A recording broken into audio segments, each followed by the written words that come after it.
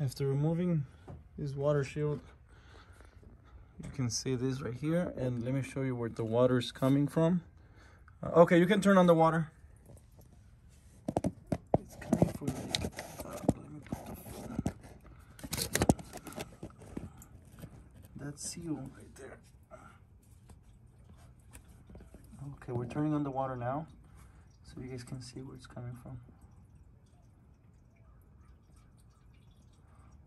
Turn it harder, more.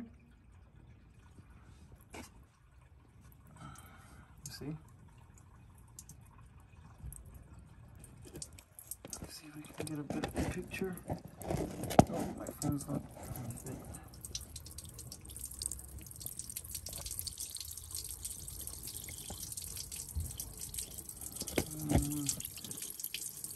That's the best angle I can give you guys. But yeah, there's where my water leak is. I think that's a seal or something. I'm gonna see. I'm gonna try to take it out and see what it is. But yeah, if you take out the water shield, you go here on this side. You should see it. Okay. All right. This was inside there. I took it off, and then there was way more water coming out. So this is what's there. I think it wasn't in all the way. I felt like it was supposed to, like, let's say go like this, and this was kind of like this, so there was water coming out. So I think this is still good. I'm not too sure. This is my first time trying to replace this. I know there's oil going inside my water, or water going inside the oil.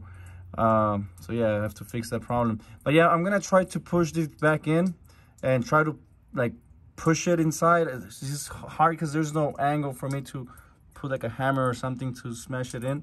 But I'm gonna see what I can do. But yeah, this is where the water was coming from. I thought I had a broken hose, but I was looking and I couldn't find anything, so I found out it was this bad boy. All right, and this is how it looks without the seal or the plug. I don't know what it's called.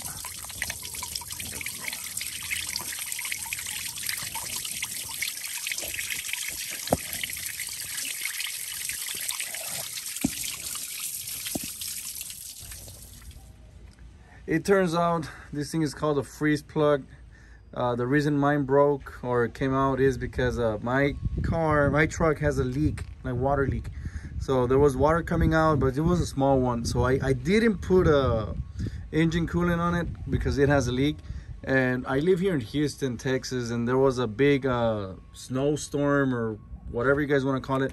And it didn't have any antifreeze on it, any engine coolant, any antifreeze. So what happened is the water that was inside froze, and I think that's why this freeze plug broke. And as you can see, it's impossible to put in without having to remove the engine. So it's gonna be a really tough job to do. But I found out this plug, it's easier to use, because with this one you're gonna need a hammer to like put it in and then hit it with the hammer so you can cover it. Really? I'm sorry. Right, the day I want to record a video, everything happens. Wow, they broke my trash can.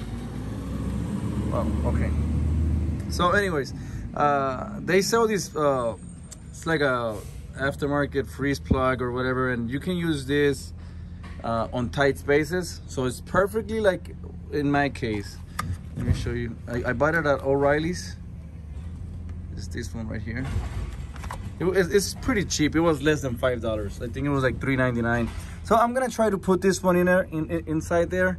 And what you do is you just put it inside, and then using like a ratchet or whatever you can fit on it, you turn this, and this is gonna expand. The black stuff is gonna expand, and it's gonna seal the hole. So wish me luck, guys. Hopefully this helps. I know my truck has a lot of problems. I'm just gonna put this plug and probably just fix, like sell it or something. I don't know. I'm having a lot of trouble with this truck. So all right, wish me luck. All right, I end up putting it inside. You can see it's right there.